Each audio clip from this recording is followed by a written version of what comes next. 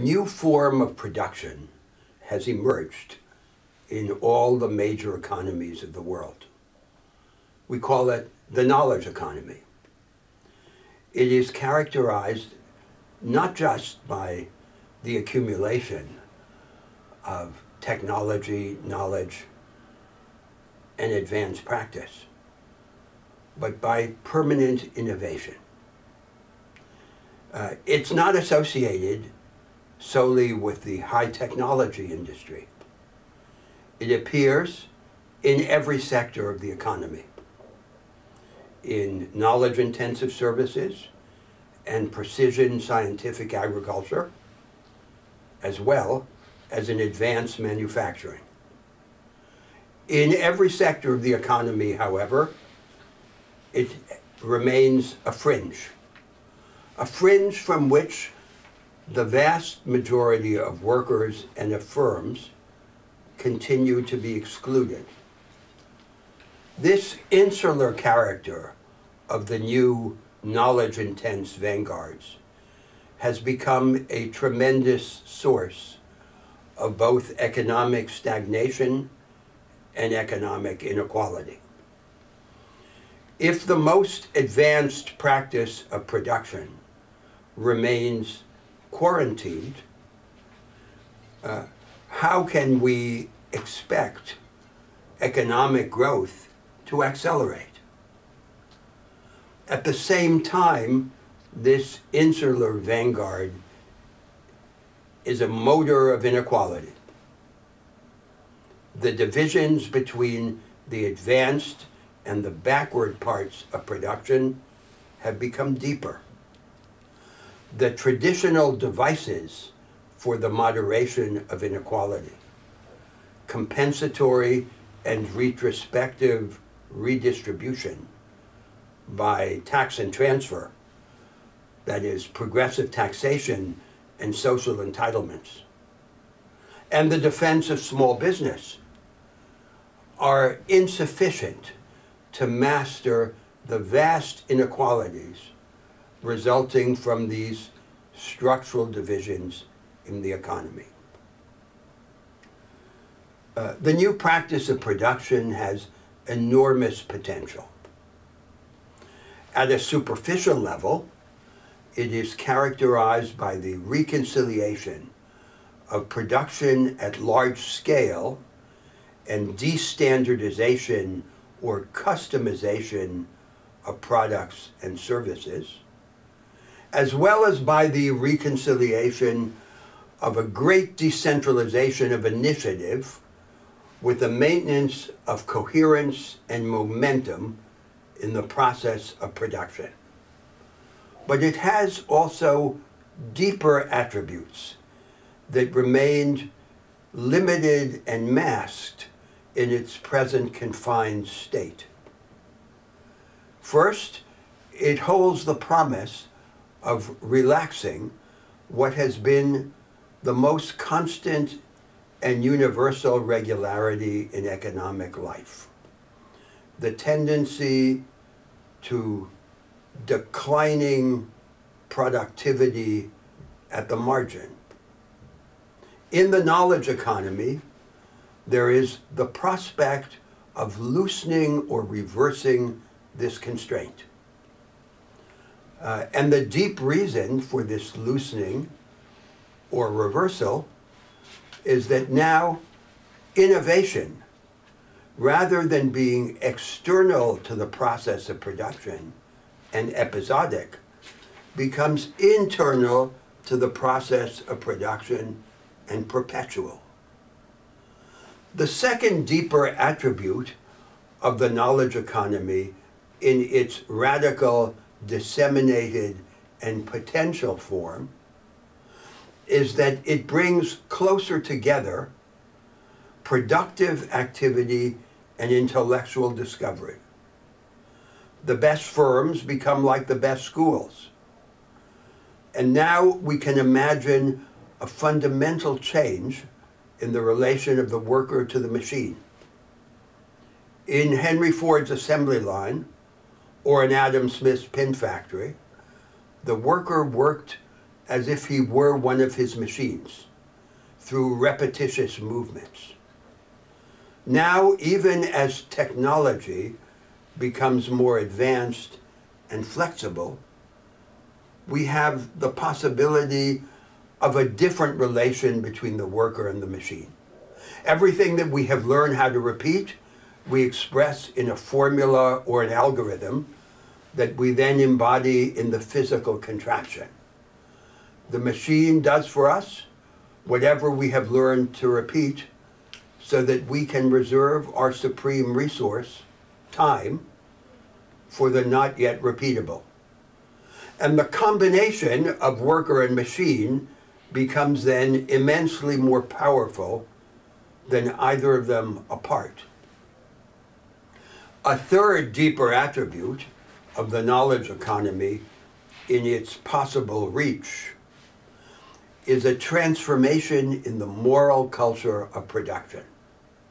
The earlier forms of production, including industrial mass production, was characterized by command and control and the universalization of a low level of trust.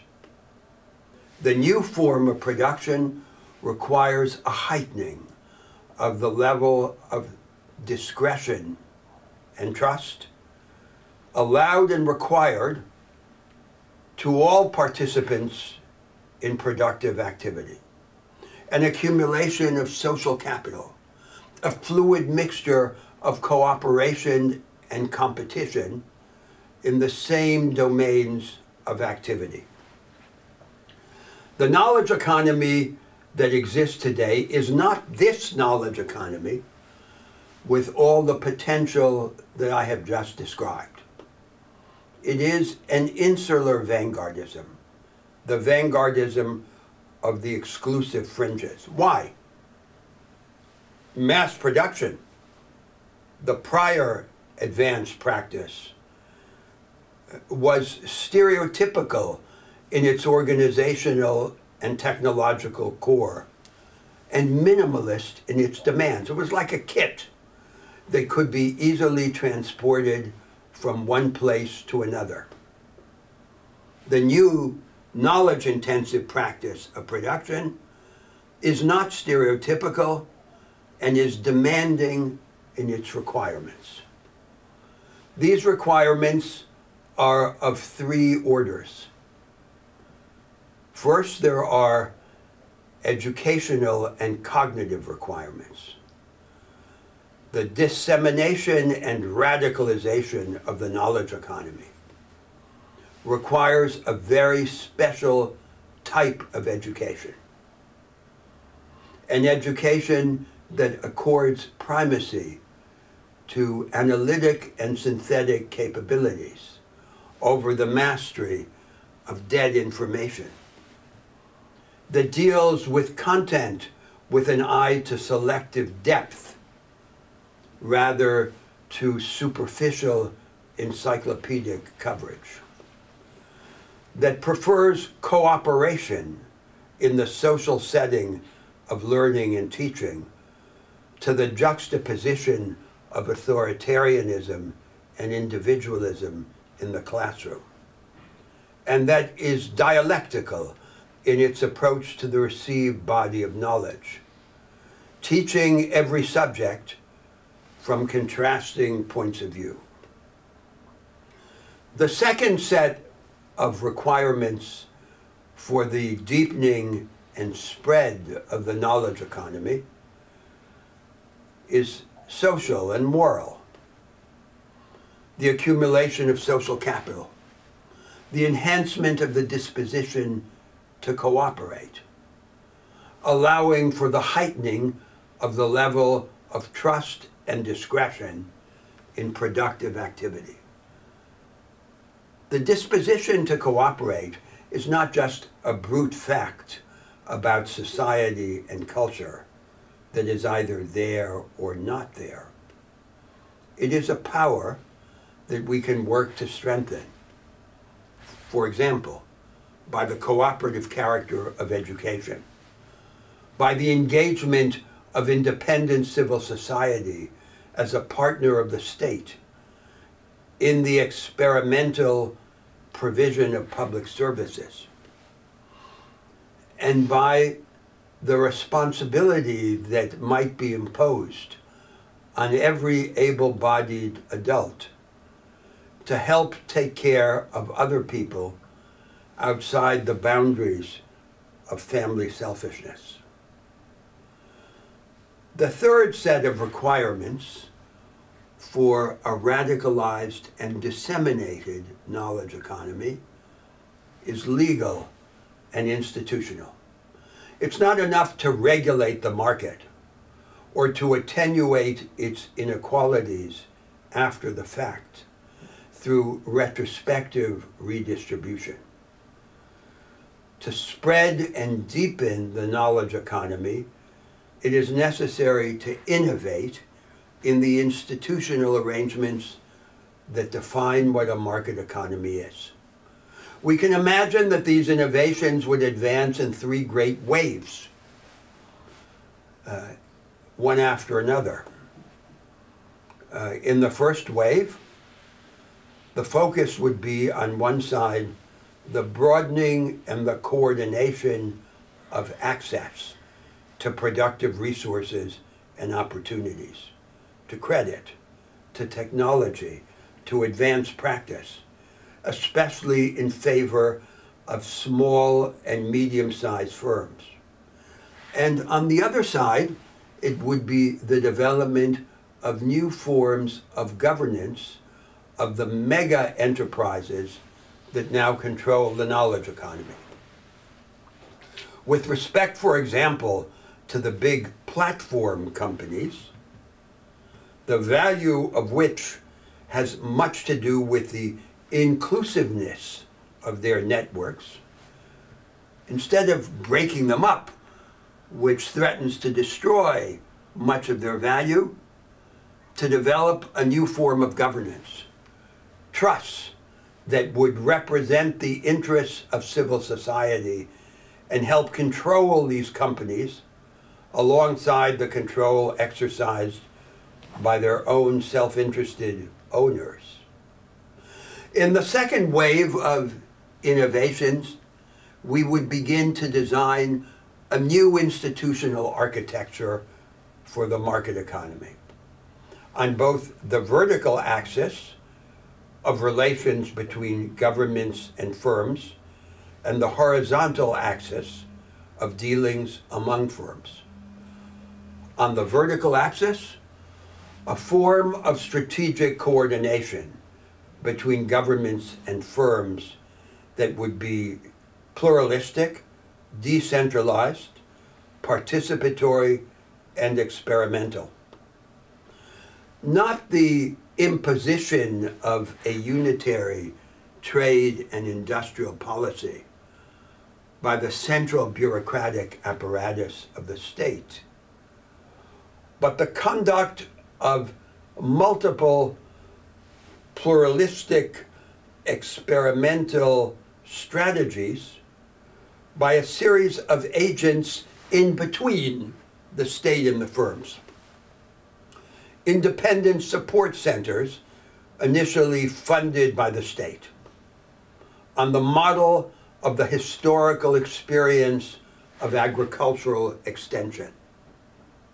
And on the horizontal axis of relations among small and medium-sized firms, advancing toward the frontier of productivity,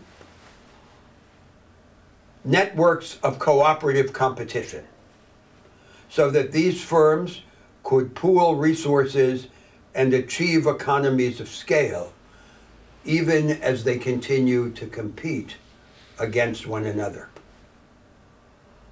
And then in the third wave of more radical transformation of the market economy, the development of alternative regimes of contract and property, different ways of decentralizing economic initiative and access to resources and opportunities, that would begin to coexist experimentally within the same market order. Not just the unified property right that would survive in some areas, but also fragmentary, derivative forms of property, allowing different kinds of stakeholders to have superimposed claims on the same productive resources. The market economy would cease to be fastened to a single version of itself. Now, our ability to satisfy these three sets of requirements, the educational, the social or moral, and the legal and institutional, depends on background conditions in culture and in politics.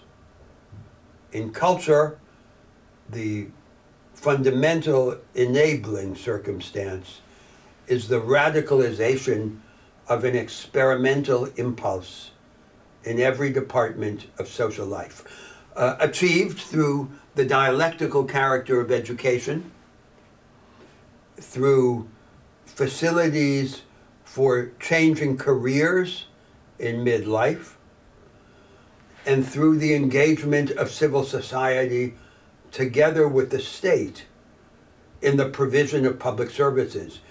In this way, civil society, as it were, makes itself.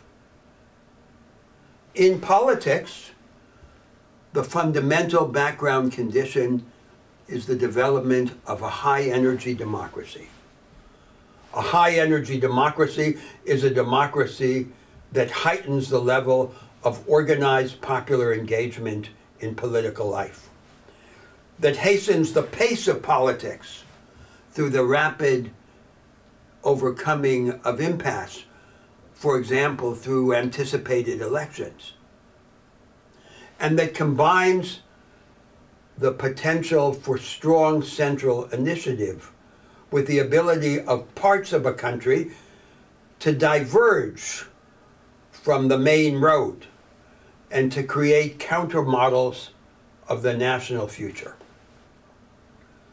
The result of these three sets of institutional innovations composing the program of a high-energy democracy is to strengthen the ability of society to master its own structure, to diminish the dependence of change on crisis, and to overthrow the rule of the living by the dead. The central object of debate now about economic growth and development throughout the world is a dilemma.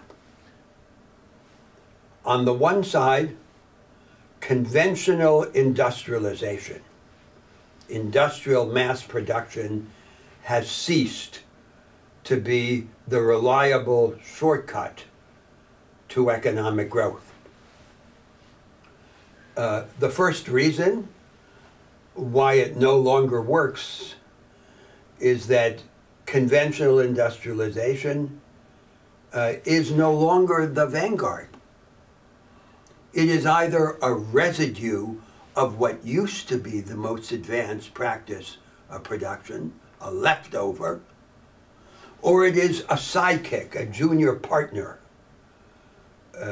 to the mega firms that now command the controlling heights of the knowledge economy. They have discovered a way to commoditize or routinize part of the process of production. They retreat into an inner sanctum, a hyperinsularity, and then they accord these routinized parts of their plans of production to firms and workers in distant parts of the world. The second reason for the unreliability of conventional industrialization as a path to unconditional convergence to the frontier of production is that it is subject to worldwide labor and tax arbitrage. As firms scour the world for places where the returns to labor and the tax burden are lowest. And the third reason is that the firms of the knowledge economy, together with their sidekick, are increasingly able to outcompete what traditional manufacturing can do, producing the same products and services better at lower cost. So that road to economic growth no longer works.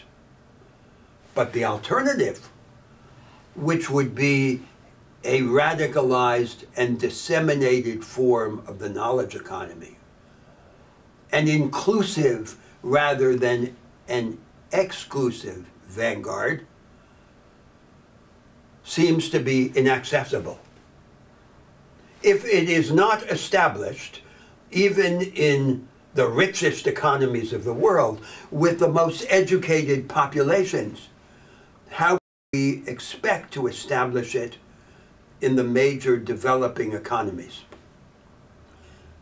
The sole solution to this dilemma is to break it on its second side and to find ways to turn the seemingly inaccessible task of establishing an inclusive form of the knowledge economy into a feasible job by breaking it up into pieces and into stages. That should now be the first object of discussion in political economy. No political economic goal in the world has been more widely or constantly professed than the commitment to socially inclusive economic growth. But this commitment has remained largely empty. It threatens to be little more than a slogan. The promise of the project of establishing an inclusive form of the knowledge economy is to give practical content to this commitment.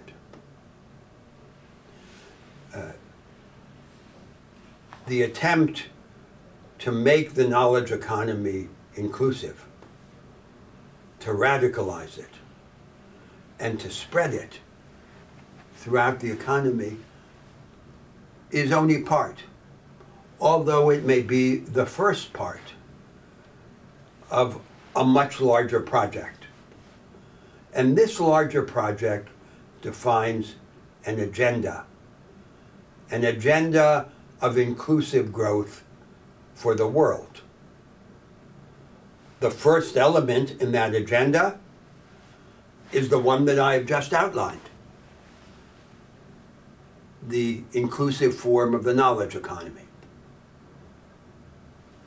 The second element is the reshaping of the relation between finance and the real economy. Under the present arrangement, in all market systems throughout the world, the production system is largely self-financed by the retained and reinvested earnings of firms. What then is the point of all of that money in the banks and the stock markets? Theoretically, it's to finance the productive agenda of society. In fact, the vast preponderance of financial activity under present arrangements has only an oblique and episodic relation to the financing of production. Finance is indifferent to the real economy in good times and destructive in bad times.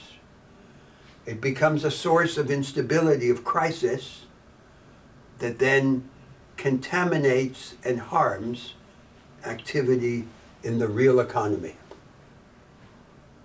The best way to make finance less dangerous is to make it more useful. By enlisting finance in the service of production. We can do that on the negative side by discouraging or even outlawing financial activity that has no plausible relation to the expansion of output or the rise of productivity. And we can do it on the positive side by creating new channels to do on a large scale the undone work of venture capital, of investment in the creation of new assets in new ways. Even if the government establishes independent centers, funds, to tap the sterilized productive potential of the vast amount of savings accumulated in the pension systems of the world. And to open new channels between the accumulated saving of society and the development of innovative production. A third theme in this new growth narrative is the transformation of the relation between capital and labor. The radicalization and the dissemination of innovation cannot flourish in a circumstance in which the returns to labor diminish and the majority of the labor force is thrown into radical economic insecurity in the form of precarious employment.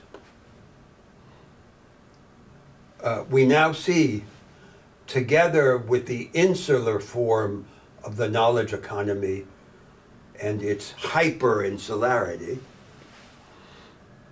a new putting out system. Work increasingly is organized on a global scale in the form of decentralized networks of contractual arrangements. We must create a new legal regime alongside the traditional labor laws to protect, organize, and represent the mass of precarious employees. But it's only the first step. It's only the first step to a different future. In that future, no human being will be condemned to do the repetitious work that can be done by a machine. And in that future, economically dependent wage labor will be gradually superseded as the predominant form of free work by the higher forms of free labor, cooperation or partnership, and self-employment. Real self-employment. Not the precarious self-employment that is a disguised form of unprotected, precarious wage work. The fourth theme of this new growth narrative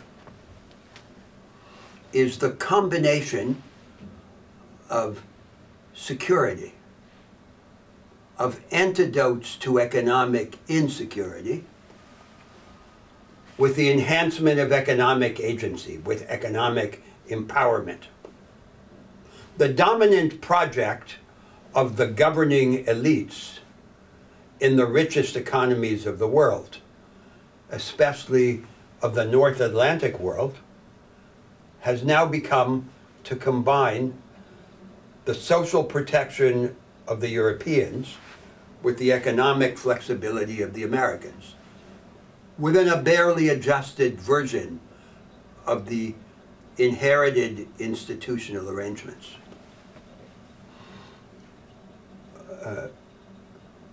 We should seek to combine economic security not just with flexibility taken as a euphemism for the erosion of the rights of labor, but with economic empowerment. Here is the basic idea. We give the individual worker and citizen safeguards. We create for him a haven of vital protected interests, endowments, and capabilities, so that he can then act and prosper in a world that is open to contest and transformation. The parent says to the child, I love you unconditionally, now go out and raise a storm in the world. The flexibilization of social democracy under this dominant project in the rich economies has the part about the unconditional safeguards, but where is the part about the storm? That is the vital connection. The connection between economic security, detached from the possession of any particular job, and the opening of social and economic life to a wider plasticity. Then the individual worker and citizen can become like the seraph Abdiel in Paradise Lost, unshaken, unsubdued, unterrified, while society is open to experiment and contest. The fifth theme in this new growth narrative is the theme of the permanent reconstruction of the market order itself. For these other goals to advance, the market order cannot remain fastened to a single version of itself. The familiar idea of economic rationality as the power to recombine factors of production within an unchanged framework of production and exchange gives way to an ability to innovate in the arrangements that compose the framework of production and exchange. Alternative regimes of contract and property, different ways of organizing decentralized access to resources and opportunities begin to coexist experimentally within the same market order. The sixth theme in this new growth narrative is the fundamental motivation. The motivation is to make us bigger, a shared bigness. A shared bigness achieved through permanent structural innovation. In ordinary political and economic life, there are two classes of activities. There are the ordinary moves that we make within a framework of arrangements and assumptions that we take for granted. And then there are the extraordinary moves by which, from time to time, we challenge and change parts of this framework. Our interest is to draw closer together these two classes of moves, so that our ability to challenge and change pieces of the framework in economic and political life grows more continuously out of the normal business, out of the normal moves within the framework. Then we become more powerful, bigger. We can engage in a social world without surrendering to it. We can be insiders and outsiders at the same time. The aim is never just to humanize society, The aim is to divinize humanity. We become more human by becoming more godlike. And the method is the method of creating a structure that facilitates its own transformation and supersession. No regime that exists in the world is our definitive home. But what we can do is to create a structure that recognizes and develops our most important attribute, the attribute of transcendence. We are context-shaped agents. The social and conceptual worlds that we make and inhabit shape us. But there is always more in us than there is in them. They are finite in relation to us, and we are infinite in relation to them.